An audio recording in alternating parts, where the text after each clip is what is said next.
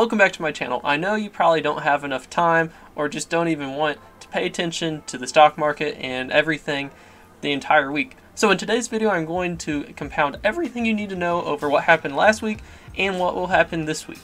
From student loan forgiveness to just the stock market as a whole to inflation and more. First off, what people are probably the most concerned with in the United States is student loan forgiveness. So if you're not aware, somehow, about 2 or 3 months ago, Joe Biden said, hey, if you have $10,000 of student loan debt owned by the government, then it's forgiven. We will forgive $10,000 in outstanding federal student loans. And a lot of people were happy about this. A lot of people were upset about this. You know, I'm not going to comment on that. But what has happened now is that it has been paused, and it is very likely that the student loan forgiveness is never going to happen. So what happened is 6 states filed a lawsuit against the government saying that the president acted unconstitutionally forgiving these student loans, and that essentially he's not able to do this, and that it would hurt the states because they would not get the interest from these student loans. And they were able to get their case all the way up to the Supreme Court. And until the Supreme Court hears it, it will just be on pause and it will not happen. So even if you have applied and got your approved email, unfortunately you're not going to get it forgiven yet because it's undecided if it was even legal or not. So this leads us to the next question of what will the Supreme Court do about student loan forgiveness? And the Supreme Court is very conservative or Republican at this moment, so it is very likely that the Supreme Court will ban it and say this was not legal. So I would really not be counting on that student loan forgiveness at this point. I could be wrong, it could change, but as of now, it seems to be pointing towards it's not going to happen. However, one thing that I do think will happen is that Joe Biden will extend the pause on student loan interest payments throughout his presidency. So while it won't be forgiven, I think it's pretty likely at this point that you won't have to pay any interest through this time period. So of course, the dire question of when will the Supreme Court hear about this case? Because, you know, I don't want to wait. And the answer is that they will hear it in February, and the decision will likely come sometime in between February and June. So, you know, government is slow. So yeah, some point before June. The next topic is the overall health of the economy over the past week. So how has the S&P, the Dow Jones, and all of them done the past week? And unfortunately, not great. But also on the upside, not terrible. The S&P and the Dow Jones and just the overall stock market as a whole really went down about 3% last week. However, if you look over the past month, all of these have stayed relatively even through the month. So you could say, oh, I'm upset, it hasn't gone up. Or you can say, yay, it didn't go down. But really nothing that major happened that I would say. But I know some other YouTubers out there would probably put like a recession incoming YouTube title, but I just don't think anything has happened in the past week.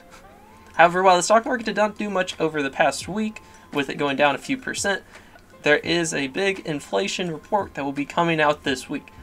Currently, the expectation from economists is that inflation rose 0.3% in November. However, if it rose, let's say 0.4 or 0.5%, that's really bad news. Because if inflation rose higher than expected, then the feds are even more likely to increase the rates, which would then decrease the economy. And as of now, the economy is completely expecting the feds to only raise rates by 0.5%. However, they have not given any indication that they're going to do so. So this is just really the economy thinking that it's going to happen and kind of hoping it into existence, I guess, you know, positive thinking. So as of right now, they think there is a 75% chance that there is a 0.5% increase on federal interest rates and a 25% chance on the 0.75% increase on interest rates. However, if they are wrong and we get a 0.75% increase on interest rates, you're going to see the economy go down. Like, I don't know how much, but it's going to go down. So while none of us really know the answer to this, we will find out at some point this week, and that is something you could pay attention to. And then the last real topic I'm going to cover over the past week is what are house prices doing. And it is good news if you don't own a house, and I guess bad news if you already own a house. So housing prices are going down. In 98 of the top 100 markets in the United States, housing prices have decreased. Now, of course, housing is really dependent on the specific market. So it goes down really varied. I mean, it could be anything. But the biggest decrease I have seen is in Boise, Idaho, which had about a 15% decrease over the past few months. And while this is the largest decrease I have seen, there is big signs that the housing market is going down everywhere. About 30% of houses that are put on the market have to decrease their prices. So it's not like last year where everyone would put their house out at, let's say, $400,000, and then they'd get offers for all the way up to $500,000, which was $100,000 above asking. Nowadays, they have to actually decrease their asking price. So that's a good start.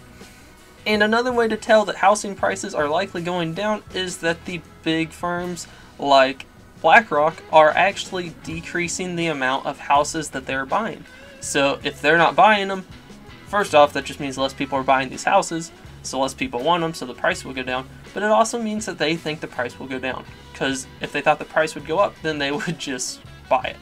So why are the prices going down? And the answer is that the mortgage rates are still super high. So for the past week, while mortgage interest rates have gone down from about 7% to about 6.3%, 6.3% is still really high. And what this has done is, if you already own a house and you got it locked in 2 years ago at 2% interest, you just simply can't afford to do the small upgrade in house, because the increase in interest paid would just make it ridiculous. If you can't comprehend the difference between a 2% interest rate and a 6% interest rate, let's say you're taking out a $300,000 mortgage for a house.